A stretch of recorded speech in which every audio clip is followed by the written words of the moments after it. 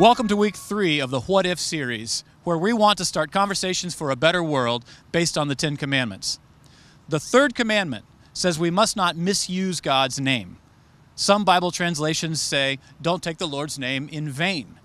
The idea is that people who claim to be God's children, namely Christians, should not misrepresent him to the world. We're here in downtown Chicago asking people what they think about Christians. And we're asking this question. When I say the word Christian, what comes to mind? Someone that is religious. My mom's side of the family, I guess. I mean, I was bar mitzvahed. I'm Jewish. I'm a Muslim, by the way. Okay. So you're asking question for somebody that he may be biased to the subject or he may have some perspective.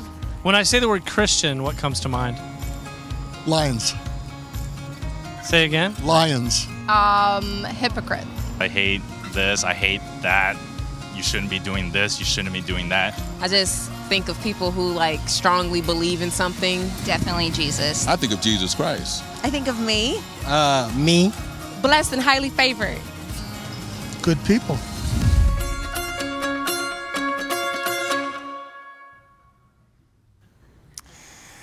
Well, good morning and happy Sunday. Welcome to the last weekend in September and big baseball and all that stuff. Special greetings to those joining us at Crossroads Highland Park upstairs at the O1. So 20-some years ago, Austin, our oldest son, was about 6, and he posted rules on his door. And it was not exactly the 10 Commandments. There were 18 of them, and they were not sort of universal in their direction. They were focused pretty exclusively on one person, his Ben, his brother, who's a couple years younger than him. We have a picture here, I think. Yeah, they look like they're so, easygoing, but there were these rules that Austin listed, and the first rule was obey me. O-B-A-Y, obey me. The second rule was, if I come up with any more rules, obey them. The third rule was no spitting. The fourth was don't hurt Feisty, the cat. Then there was don't call names, don't say bad words, and it sort of went down this, don't throw anything unless I let you, and so there was a handful of things that you could sort of figure out what was going on. I kept this. I actually have a photocopy of it framed in my office. And you can tell a lot about the rule giver by looking at the rules. And I think that's true with the 10 Commandments. And so we started and I said, look, this is not the rules of a bigger brother who's trying to protect his stuff. God has very lovingly and graciously given us insight into how life works. And he is for us. He wants us to thrive. This is the way the universe ultimately unfolds. We don't break the 10 Commandments. We are broken by violating the essence of God's character. And so he has lovingly given us these 10 Commandments. And the first commandment is that we need God to be God. We all have a God. This God is going to shape us. We may or may not know who this God is. And so it's imperative that we bring our understanding of God, who God is, to who God actually is, right? We need to make the God our God. And then last week we looked at how we worship, and we need to let God be who he is. We don't get to change him. We don't get to shape him. He is God, and He is in charge. So the third commandment is what we're going to look at today. And as you've heard, next week, the fourth commandment, which is the Sabbath rest commandment, we're looking for you to invite others into conversations. There's a whole lot being written right now in the marketplace, in secular media, psychology studies about the pace of life and the importance of rest and all this. And so it's a fascinating topic. Today, we're looking at the last of the commandments that is exclusively focused on our relationship with God. The fourth commandment is also part of the first tablet, but the fourth and fifth commandments are sort of transitionary commandments. They go both ways. The third commandment, which is the the third commandment that is a negative, and then we'll get a couple positives, and then commandments 6 through 10 are also going to be stated in the thou shalt not realm. But I've said this is a good thing, actually. Remember, if we're told what we can't do, that leaves a whole lot of room of what we can do. It's much more limiting to be told what we're supposed to be doing. That's a little bit more focusing. So I also said there's a grand positive behind all the negatives. And we are going to see the grand positive today is that we can live a life that matters. And we can live a life that matters to God. And that's what we want to do. So, the third commandment found in Exodus 20 and also in Deuteronomy is, you shall not take the name of the Lord your God in vain. He will not hold those guiltless who take his name in vain or misuse his name. So many people think that what this commandment means is that we shouldn't swear. Right? So don't use God's name as a curse word. Don't ask God to damn this or damn that. Don't type OMG on your texts, right? That God's name is holy and we shouldn't use it in that casual way. Okay, yeah, sort of, kinda, I guess so. I think it's a bad idea to use God's name flippantly, and so I would say, sure. And there's lots of good reasons to be careful with our speech. James tells us that the tongue is a mighty weapon and it can start fires, and we need to be careful of our words. And Jesus tells us that we're accountable for the words that we say. It's clear when you read all the things that are written about our speech that God takes what we say more seriously than we might. And so, yes, we need to be careful. Ironically, people who use the name of God in vain are implying some sense of power to that name, because there's not a lot of names that work. You know, if you hit your thumb with a hammer, it doesn't work to say Churchill or Napoleon or something like that. There's power in that name. We need to reverence that name. There's a lot of other reasons, a lot of other passages that tell us to be careful with what we say. But the fact of the matter is, that's not the heart of this commandment. The third commandment is much bigger than that, and we have to understand two key words to really unpack it. The first word is name. Do not take the name of the Lord your God in vain. So I have, over the 20 years I've been here, talked about the importance of names with some frequency. I've noted that today we're a little bit more casual with naming. We pick names that we like how it sounds, or we like somebody that has that name.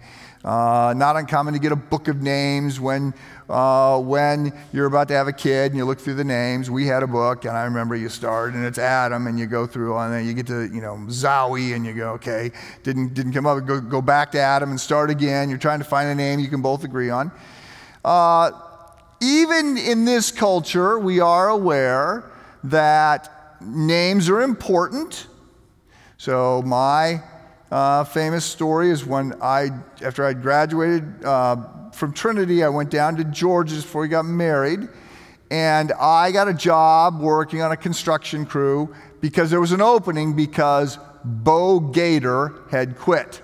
And I never met Bo Gator, but I felt like I knew him. And with a name like Bo Gator and hearing that he was going to go ride his motorcycle, you sort of had a image of who Bo Gator was. By the way, Bo named his son Little Bo Gator. Apparently the birth certificate said his full name was Little Bo Gator Harley Davidson, French. And so given that, I felt like there are things I knew about Bo. At the same time that I was hearing about Bo, I remember I was reading an article in the newspaper about the U.S. ambassador to Great Britain, whose name was Winston Lord. And I remember thinking, well, if your parents name you Winston Lord, there's only a few jobs you could get when you grow up.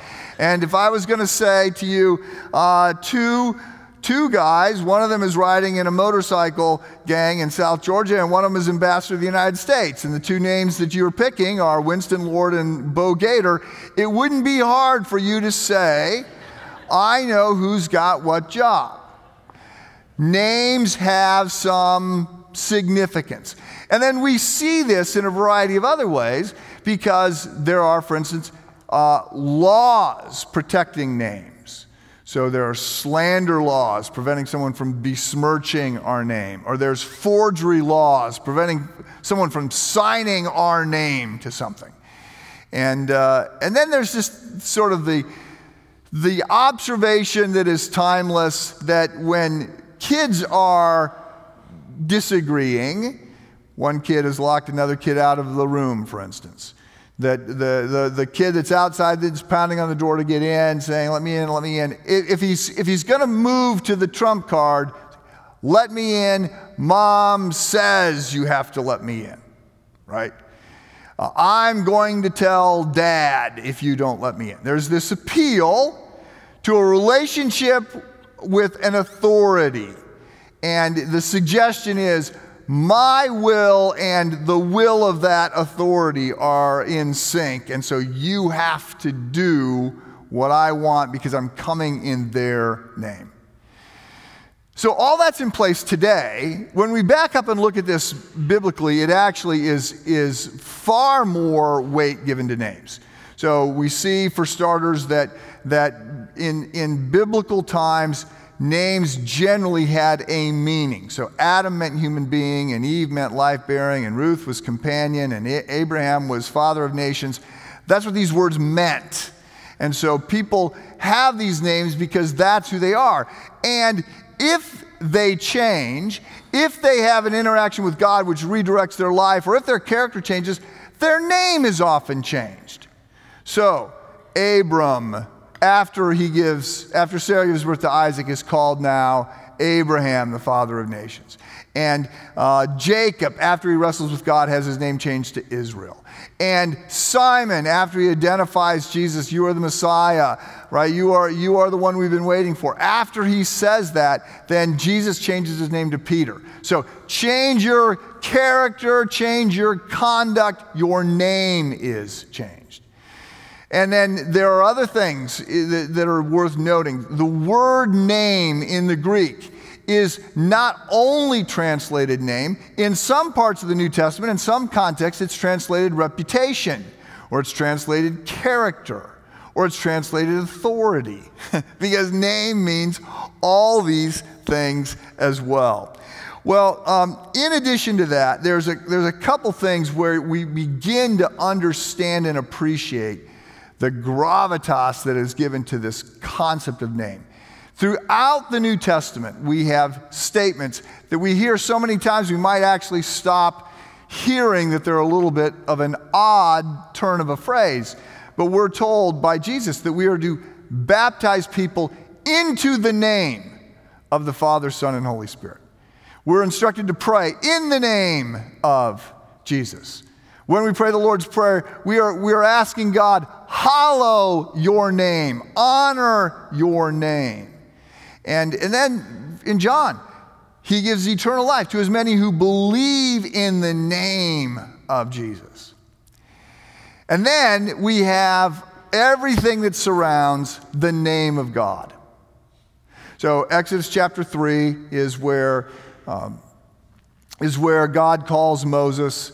And Moses doesn't want to go, and he's out in it's the burning bush. It's that passage. God was calling Moses to go free the people from slavery. And Moses doesn't want to go. And then eventually he agrees that he's going to go, and he says, as he's got his commissioning, okay, so when I go back to the people, to the slaves, to the Jews who are in Egypt, and I tell them that you sent me, they're going to want to know, what is this God's name? Right? And it's not a question of what is he called. The question ultimately is, who is this God? What is he like? What's his character? Right? Who is God? And God very specifically, when he asked this question, Moses asked this question, it's very specific that God says, here is my name. Naming implies power. And God says, I am the self-naming one. All right? Nobody names me. I have named myself. And my name, and then he gives, for the first time in the Bible, we get not a title, because that's what has been used all through Genesis and Exodus up to this point, different titles for God. He doesn't get a title, he gets his covenant name, his actual name. And it is the word Yahweh, and it's an odd Hebrew construct, and there's all kinds of things that are unique about it. But in the essence, what it means is, I am who I am. I will be who I will be, not who you make me. I am God, you are not. I'm in charge, you will follow. I am God. And again, there's so much that goes into this, the way the Jews tried to protect this name, the way that Jesus will later refer to this name when he's getting grilled by the Pharisees, and he makes this claim about knowing Abraham, and they go, "Hi, you didn't know Abraham. Abraham has been dead all these years." And he says, "I tell you the truth, before Abraham was, I am." Right? And they go, "Oh my goodness, he's making these claims. He's claiming the covenant sacred name of God." So we have all these different things that suggest that the name of God is far more than just the word that is used to refer to him. It defines character, reputation. It is the essence. It is a defining kind of aspect to God.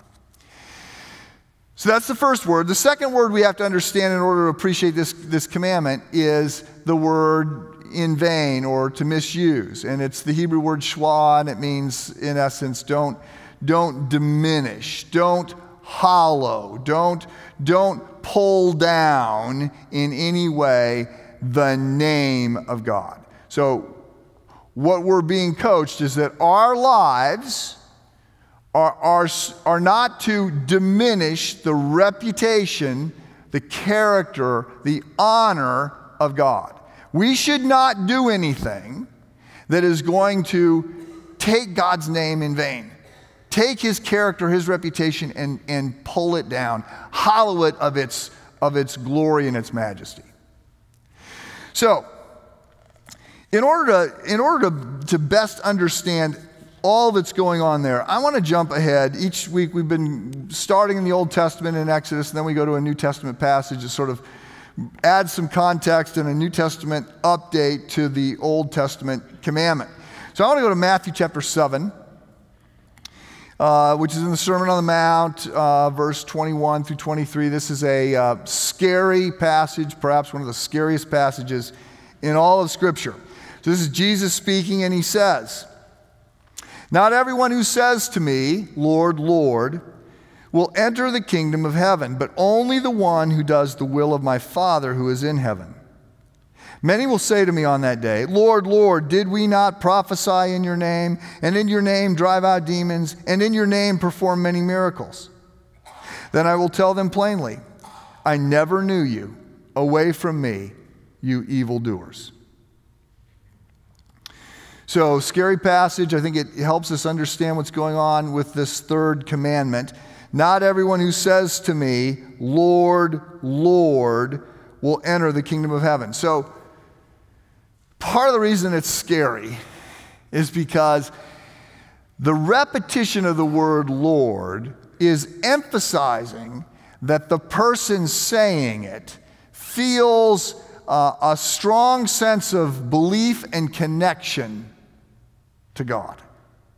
In the Semitic culture, you repeat a word in order to sort of double down on it. Jesus does this several times. "Truly, truly, I say unto you," or at one point he says, "Mary, Mary," right?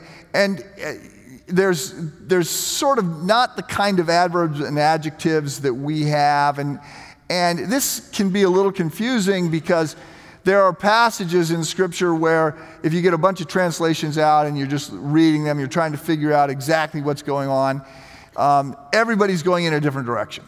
In Genesis, there's this passage where there's a battle and a bunch of kings are falling into pits.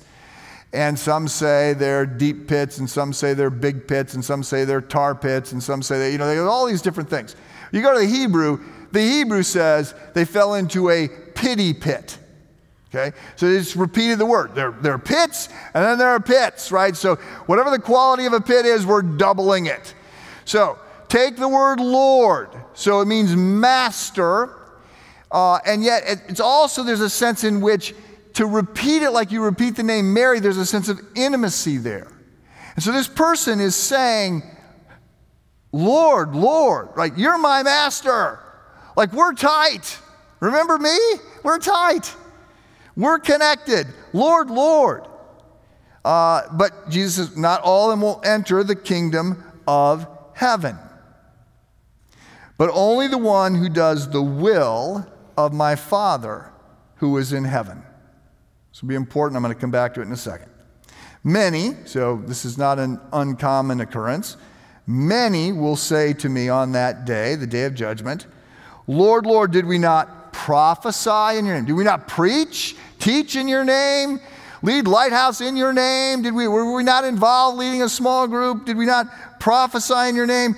Did we not drive out demons in your name? Did we not perform miracles in your name? And Jesus will tell them plainly, I never knew you. Away from me, you evildoers.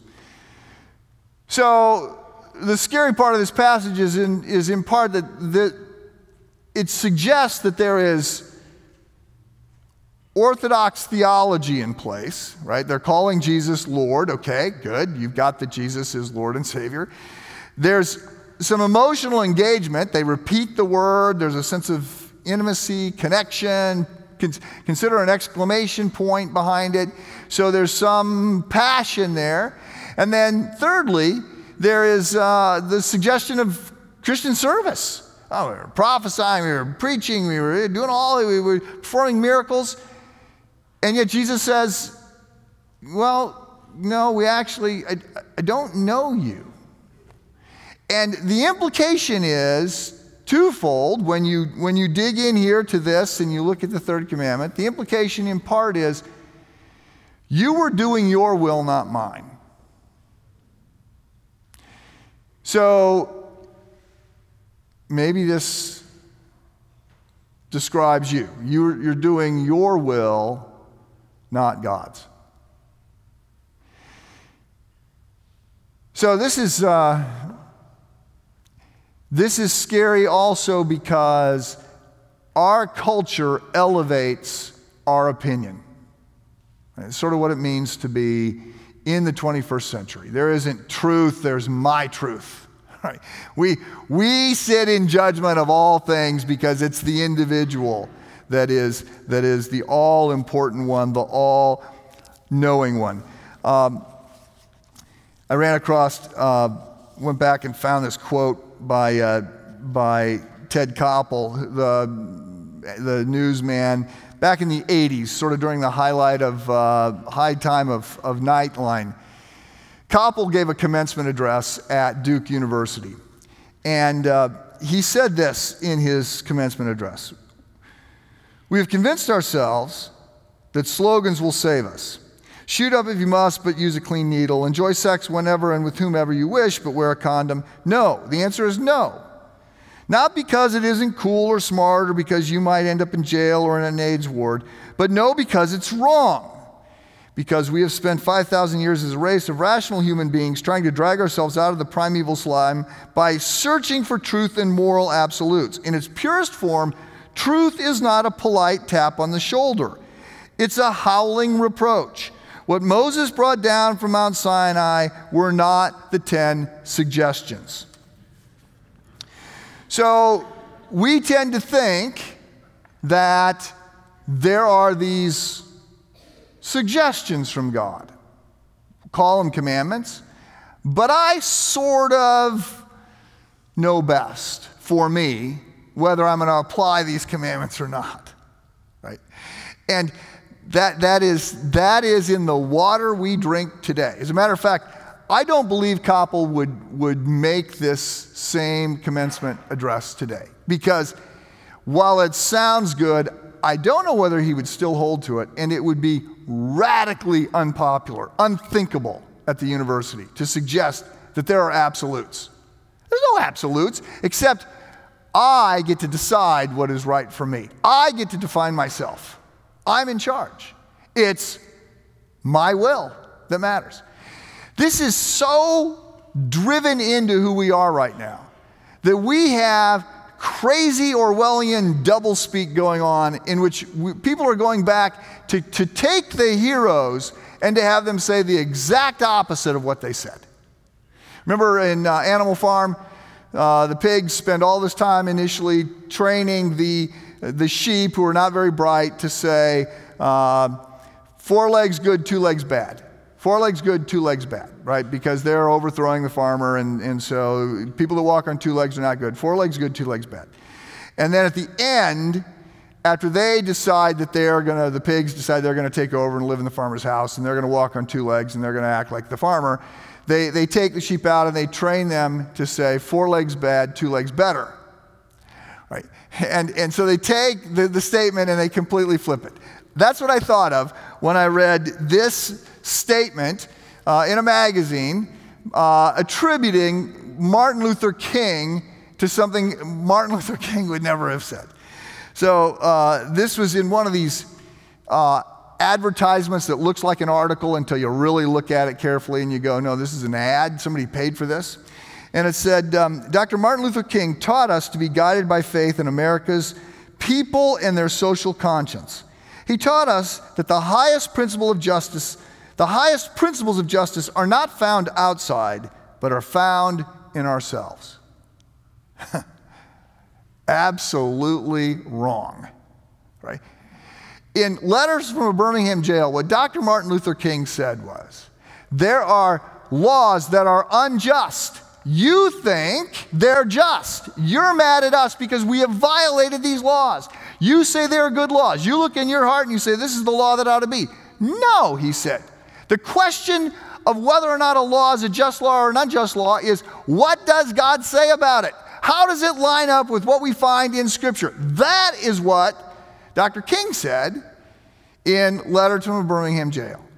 And yet what we've got is we need to look inside ourselves. We need to look inside ourselves to figure this out. No, that is the spirit of the age, but that is following our own will, not the will of God. And what we're getting out of Matthew 7, and what I would argue is if we're trying to figure out what it looks like to live a life that is taking God's name as it should be taken, it means if I'm going to identify with God, with Christ, take His name, right, then it's His will, not my will, that matters. I'm saying I have a king and I'm going to follow the rules of the king. And I'm not the one that gets to pick. There's one other thing. As I said, there are 2 things that sort of are in play here. And the second thing is that Jesus clearly implies that there needs to be a relationship. And this relationship comes in a certain way. And that way is through the work of Jesus Christ.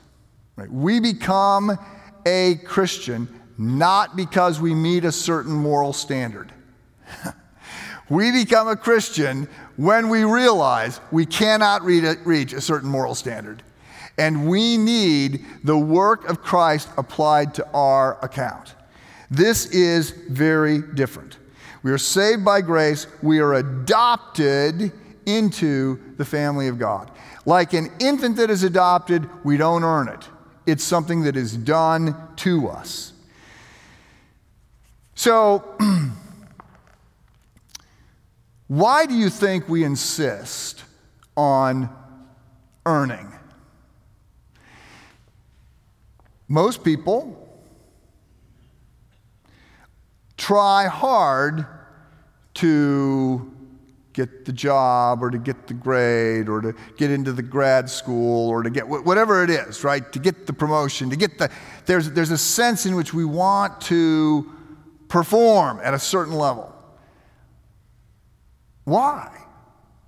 Like, what is it that drives us to be so determined to be our own Savior?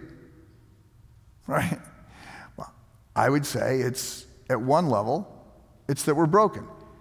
This gets complicated because I do think we are called to live lives in which we're good stewards of the gifts and abilities that we're given, and there's a sense in which we want to do our best and we want to serve, and yeah, okay, there's reasons why all that can make sense. But it's so easy to fall into this pattern where we are trying to justify ourselves to ourselves because we are remaining our Savior, right? I need to prove my worth, if only to myself. And I think that in order to be moving forward, in order to live a life that is actually taking God's name seriously, right? On the one hand, we're saying, okay, you're the king and following your will, not mine. And on the other, there is this ongoing realization that everything I'm doing to try and follow that will, I'm doing out of thankfulness for the free gift that Christ has given me by dying in my place, right? And I am not earning. And I get to relax and I celebrate the fact that Christ has done this for me. When we're doing something good, we're compelled either to give thanks for what has been done to us, or we're compelled by earning. And there's a whole lot of earning effort that goes on out there. And it is antithetical to the third commandment. So I ran across a prayer this week, and in my Friday updates, I've been sending out prayers mostly from, 2nd, 3rd, 4th century, Middle Ages, prayers that are hundreds of years old. And this one is not. This one is, I suspect, 2 years old. But I thought it was absolutely spot on for the third commandment and the point that I'm trying to make. And the question that the author asked was, have you ever prayed a prayer like this? And the prayer was, Lord, my intellectual faith is incomplete. My emotional love for you is cold. My best deeds are rooted in selfishness. But I ask, because of what Jesus did for me, dying my death and living the life I should have lived, that you would accept me. Let his righteousness be mine.